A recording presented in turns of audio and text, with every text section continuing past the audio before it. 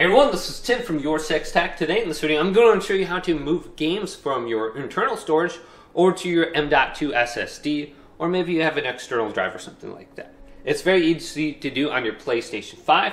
So if we want to manage our storage a little bit better, let's go to Settings right here, select this, scroll on down to where we got storage, and then select this. Then we have console storage on the top. Here's my M.2 SSD, and I can see the free space available. I have 248. And this drive right here, I only have 85 gigabytes. So I'm going to go to Games and Apps right here, and I'm going to move a game or app over. So I'll choose something that's a little bit smaller so I can see Vegas Infinite, which is VR poker.